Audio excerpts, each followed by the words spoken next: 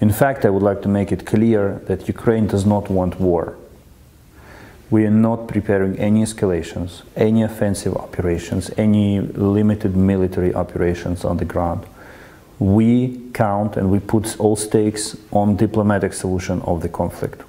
What we see now is the biggest military and propaganda buildup of Russia along Ukrainian borders since 2014-2015.